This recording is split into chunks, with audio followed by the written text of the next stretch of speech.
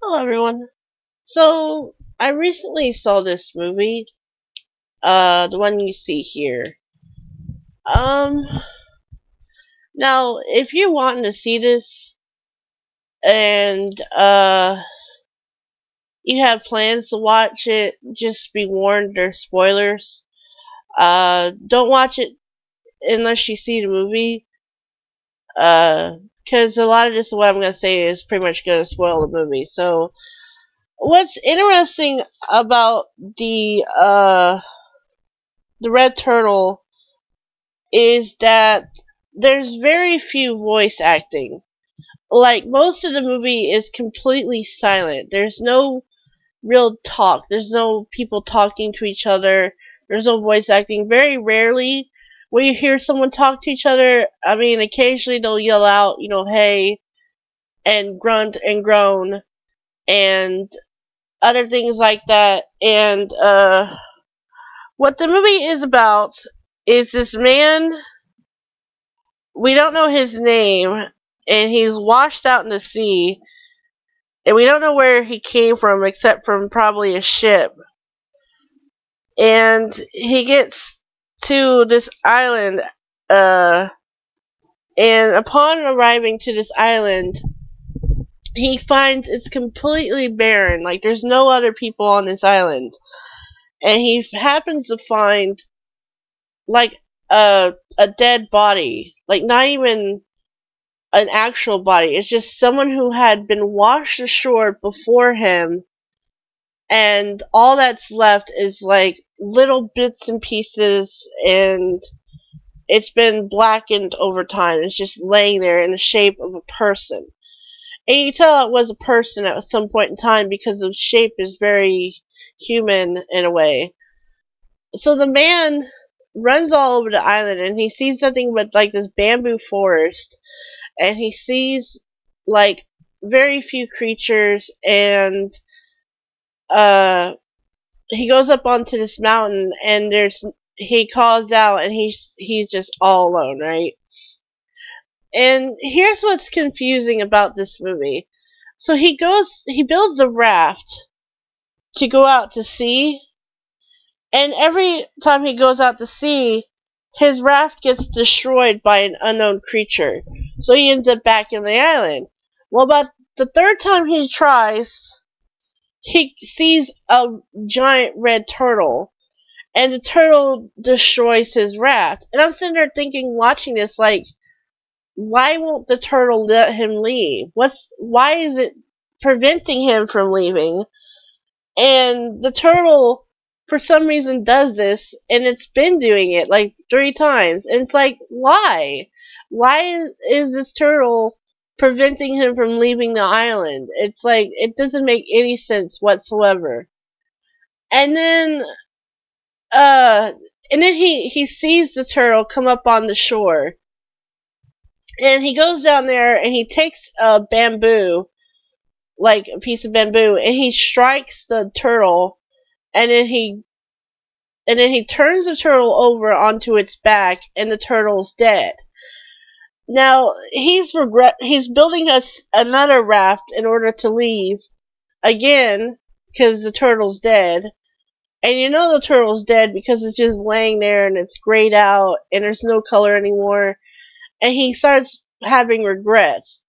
And then after this, things get kind of weird.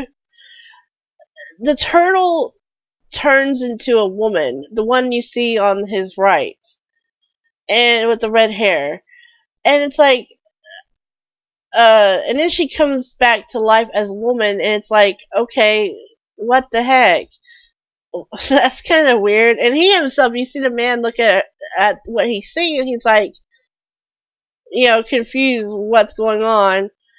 And then he and the turtle, the woman now, have a son, and the son grows up on the island, and he spends his time with his parents, and then eventually his parents show him how to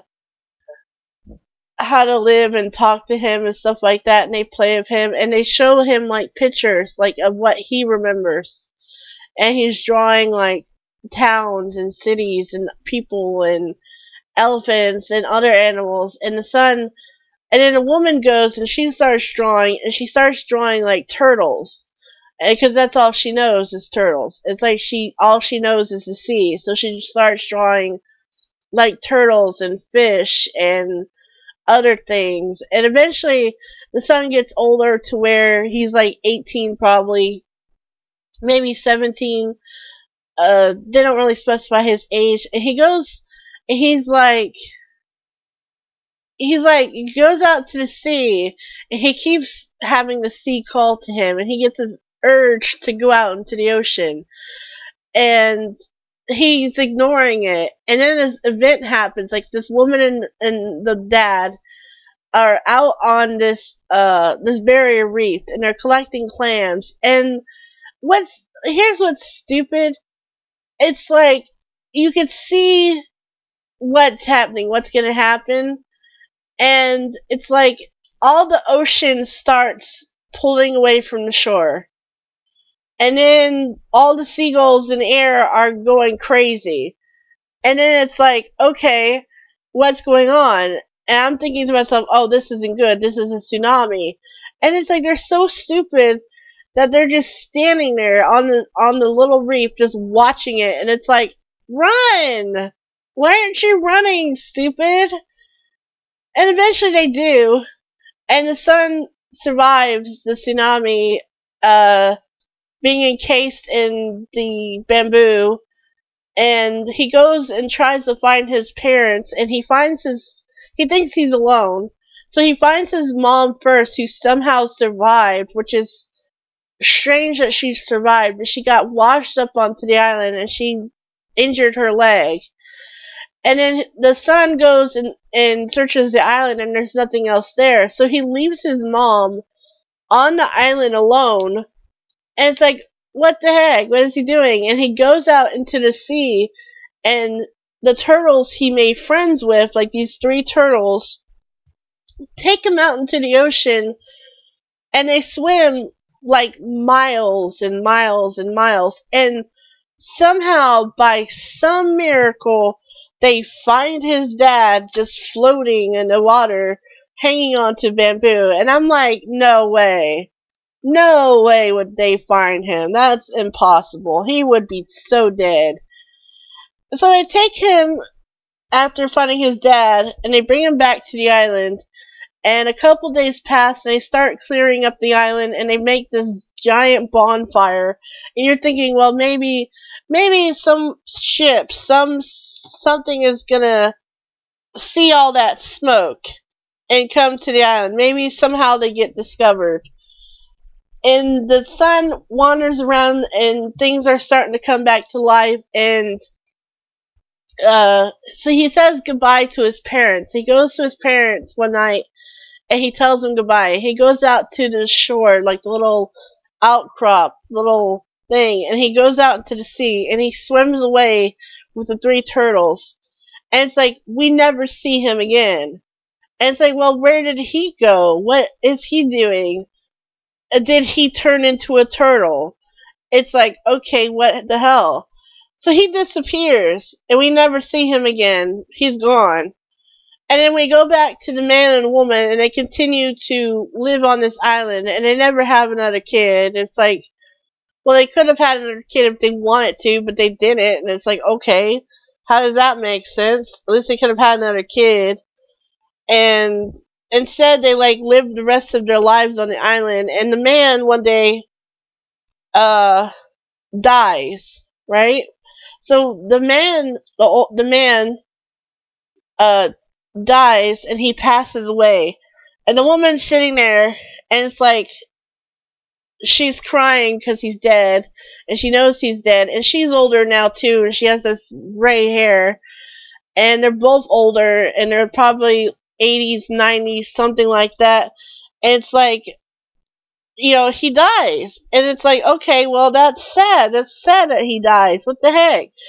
And she goes, and she touches his hands, and she turns back into a turtle, and then she goes out into the sea, and returns to the sea, and the movie ends. And it's like, what? That's how the movie ends, and it's like you expect something else to happen. I actually kind of expected like somehow, you know, he was swimming. They showed like one instance before all this happened of him and her swimming out in the ocean as if they were turtles, like they were doing like swimming like a turtle, and it's like okay, and and then he dies, and she turns back into a red turtle, and it's like, and then she leaves him there dead on the beach to rot and whatever, and goes back into the ocean to live as she was. The only reason she stayed was because of him, because she didn't. He was lonely and he was sad and he didn't have anyone, and that's why she stayed as a human. And it's like I kind of expected it to go a different way. Like I expected like they're older. I expected the ending to be different. I expected that they're older. Like this is how what I was thinking was gonna happen. They're older now. They have, they're getting older. I kind of expected like him and her are standing on the beach, like the outcrop, and then she takes him into the ocean and turns into a red turtle, and she's holding his hand as a red turtle, and she turns and she faces him, and together they swim out into the sea.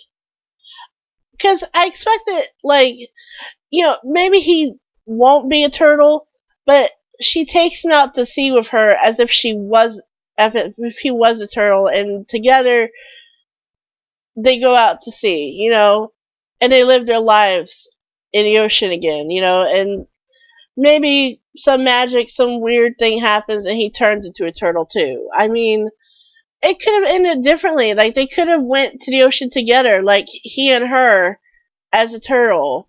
Like maybe somehow since she turned into a woman and then she turned back into a turtle, that because of that somehow he could turn into a turtle and go with her. It's like that's not what happens. It's like, oh, he's human. He's always been human, and his son was a human and part turtle, and it's like, and she was always the turtle, and it was like, okay. And then she turns back to her normal self, and it's like, that's it? We never see the son again. We never know what happened to him, and there's so many unknown things of what happens. And it's like, well, dude, what the heck? But yeah, overall, I mean, the movie is really good, and it's really, really pretty. And the scenery is gorgeous. Like, it looks all hand drawn, hand watercolored. And some of the scenes are just so pretty and so gorgeous, and there's no voice acting. And what I mean, like I said earlier, there's no voice acting to this. There's just music.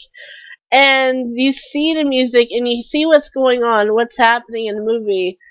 And it's like, uh, it's different. My mom my mom was so bored by it that she's like, wow, this movie is really boring, and saying how boring the movie was. And she said she compared it to like The Lobster. And I don't know if you've ever seen The Lobster. I don't suggest watching it because it's one of the worst movies you could see. And it's like she compared it to like The Lobster Point 2.0, like a second lobster. And I was like, that's not at all what this movie was. This is not like The Lobster. The Lobster was just horribly depressing. And it was so bad. Like, the story of The Lobster was so bad and so boring and so stupid that nothing that happened in The Lobster made sense. This made more sense than The Lobster to me because it was so pretty. And the little crabs that we see right here are so cute in the movie. They're so funny. And one instance when the little boy's like a baby, he's walking on the beach and he takes the crab and he he reaches down into the hole and he pulls the crab out and he puts the crab in his mouth and then he spits the crab out and then walks away, like he crawls away, and then the crab is kind of sitting there like like he's completely stunned and bamboozled as to what the hell just happened. He tries to crawl back into his hole and then gets eaten by a seagull. And it's like, oh, that poor crab. It's so sad. It's like that kind of stuff. And what's interesting too is they never show them eating. Like they very rarely show them eating anything. Like they show that they have fruit to eat, and it shows that they have fish and squid. So they're eating seafood, like they're eating food from the ocean, and they're eating fruit, and they're eating other things that they find. And they obviously know how to start fires because they make that giant bonfire. And it's like, it's like there's so many things that you're questioning watching this movie. Like, it's like, wow. And I don't know, it's different, it's unusual. If you want to watch it for yourself, I suggest watching it for yourself and making your own dialogue, and it's beautiful. It's a different film. It's not like other films we see today, and that's what I liked about it. I mean, it's not like the best movie I've ever seen, but it was good. So yeah, that's all I have to say about it. I didn't really like how it ended. I liked how pretty it was, and the music was really pretty, and the story was really nice, but I don't know. I kind of expected it to end a different way, of him and her becoming turtles and going back into the ocean. Like somehow, some way, he turns into a turtle and goes with her into the ocean, and that's not what happens. It's like, well, okay, whatever. But you have to feel bad for the guy. It's like he's stuck on this island. He's alone. There's no one else there but him. So I don't know. Maybe she felt bad for him and stayed because she didn't want him to be lonely. And I don't know. It was good. But yeah, that's all I have to say about the film. I hope you enjoyed this. I don't do this a lot. Uh, but yeah, it's just something I want more people to be aware of, to see this film, because yeah, it's an unusual movie. It's Studio Ghibli, and it's some other people who did the film, and yeah, it's different. It's unusual. Uh, so yeah, that's all I have to say, and yeah, I'll see you guys in whatever else I make. Okay.